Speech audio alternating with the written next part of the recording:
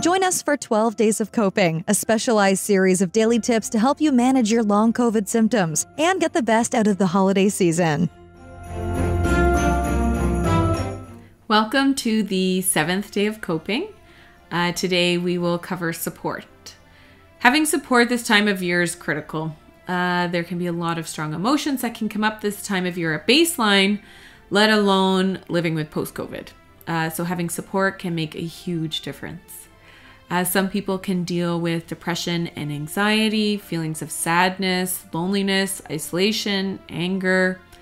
A lot of us long haulers can struggle with our diagnosis and symptoms not being understood by others, being gaslit by family and friends, and feeling sad, angry, or frustrated that we have limited capacity with living with post-COVID and the impact that can have on our lives. Whatever your feelings are, you are not alone in feeling this way. Seek the support through other long haulers in our community, here in the comments or in other spaces. Post your own stories and contribute to others. Attend support circles. You can also speak with a friend or family member who you can trust to validate your feelings and give you support. Set yourself up with some extra support this holiday season.